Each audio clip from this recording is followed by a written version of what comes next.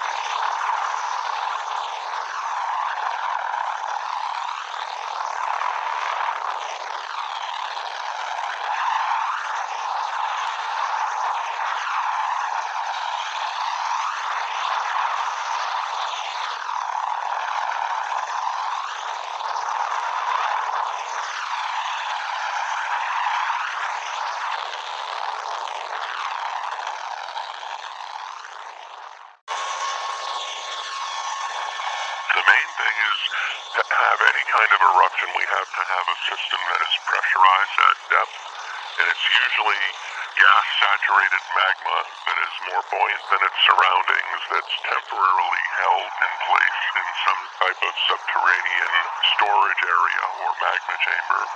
But eventually the pressure will build to a point where the container breaks, and when the container breaks, the magma will find its way to the surface, either as a lava-forming eruption, if, for instance, the magma that's erupted allows gases to pass through it rather easily. Although as you increase the silica content of a magma, it becomes more viscous and it's much less passive to gas moving through it. In other words, and the only way to get the gas out of the magma is actually for it to explode. You mentioned magma, you mentioned silica there, so my next question is, what is the composition of volcanic material? I know you have magma, and you also have ash, rocks, things like that. What are the composition of these materials? Okay, so typically a volcano that's erupting in Hawaii will erupt basaltic lava, and that's a lava with about, say, 50% SiO2, maybe 12% iron oxide, maybe 3 or 4% titanium oxide, maybe 12 to 14% aluminum, maybe 6% magnesium oxide, and maybe on the order of 2% sodium and potassium combined.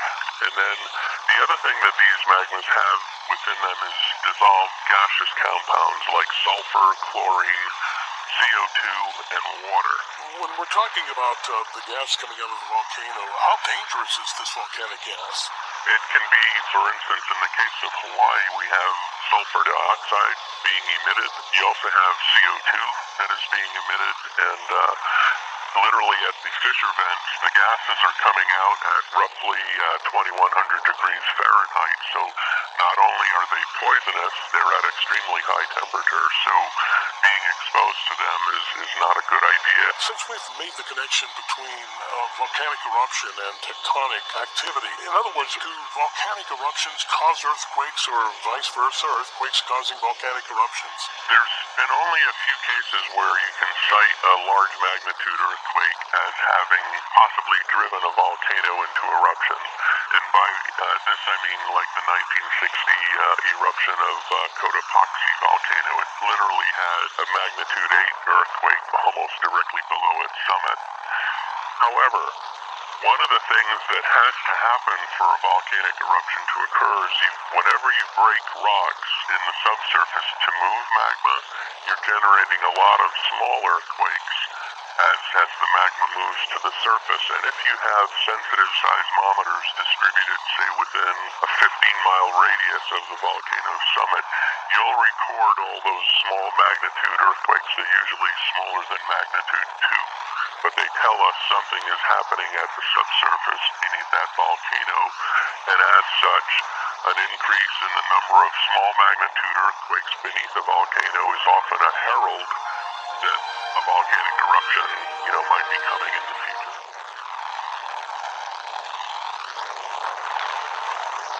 I'm from the Kona side, the west side of the island. Right now that side's getting a big hit with the fog, and my family's over there, my kids over there, my wife is over there, and I'm here working, so it feels good to provide the support and to also think of this whole island, because it's affecting this whole island. What we do is we drive around the community, basically supporting HPD and observing any type of unsafe acts or anything like that. We also drive around to kind of show the citizens, residents that we're here and in support of them. It's important that they know that we're here, so that way they don't feel alone. They see us driving around and they see soldiers driving around and they see, they don't really get that over here. This is a small isolated area, so when they see that, I believe in their heads, they're not forgotten or dismissed or anything like that. Another reason we're out here is to deter acts of crime, acts of hate, looting. A lot of the people, the evacuees that left their homes, they left it, they left everything. Everything's there, and a lot of people that think, that's up for grabs, it's not. So we gotta kind of show that that's what we're here for too. It's very meaningful, because, this is something that we, as guardsmen, this is our priority mission, to take care of our home. I guess no words can really describe that. Very little change in the lower east rift zone of the Big Island today, as lava continues to flow from Fissure 8 through Kapoho and into the ocean. Fissure 6, meantime, is starting to weaken. Hawaii County today confirms 577 homes destroyed by lava and earthquakes, and 894 people officially registered for assistance with FEMA, or the Federal Emergency Management Agency. The Disaster Recovery Centers open daily at Kia'au High School. That's between 8 in the morning and 8 at night. U.S. Geological Survey reports Pele's hair and other volcanic gas fragments that can irritate your skin and eyes are still dusting the ground within a few hundred yards of Fissure 8 and could be carried as far away as Pahoa and Hawaiian Acres. Here's a live look at Halemaumau crater at the summit of Kilauea tonight. The camera filled with a plume of ash. And as explosions keep happening, scientists at Hawaii Volcano Observatory report the crater continues to widen as walls continue to collapse. Hawaii County is urging state lawmakers to hold a special legislative session. The county says it needs further emergency funding assistance due to the ongoing destruction being caused by the Leilani Estates eruption. Council members say more funding will be needed for road repairs, shelters, and a loss of taxable real property. Lava has now covered nearly 6,000 acres and destroyed hundreds of homes. Senate President Rocco Uchi says the legislature is ready to help, but concrete solutions to specific issues must be created before any special session could happen.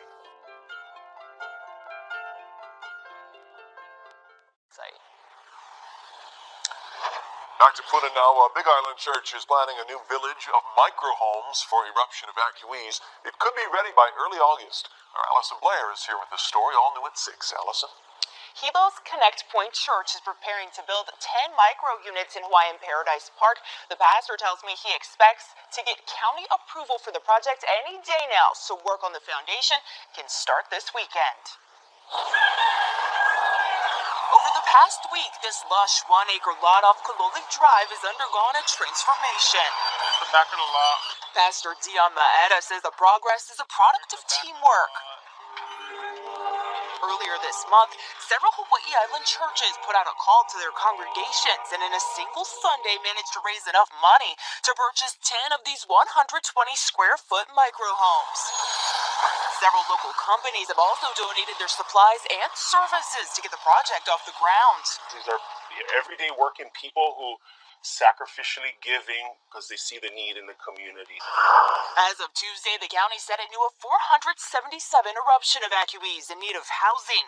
While the homes here are only temporary, Pastor Maeda says it will provide people stability until something permanent comes along. It's a safe place that they can lock up their things, close the door when they leave. While the homes are paid for, some of the infrastructure is not. Money is needed for utilities, as well as things like restrooms and showers, a community kitchen, and a place to do laundry. Our hope is to raise at least probably another $25,000 would kind of complete this project.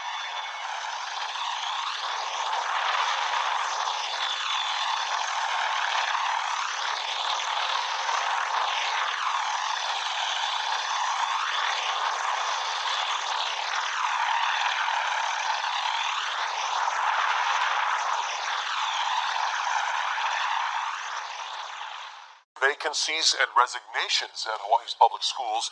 The head of the teachers' union says it all comes down to money. Our Ashley Nagaoka joins us with more. Ash? Thank you, Kiaki. DOE employment records show more than 400 teachers resigned and left Hawaii during the 2016-2017 school year. That's an increase of 84% in resignations since 2010.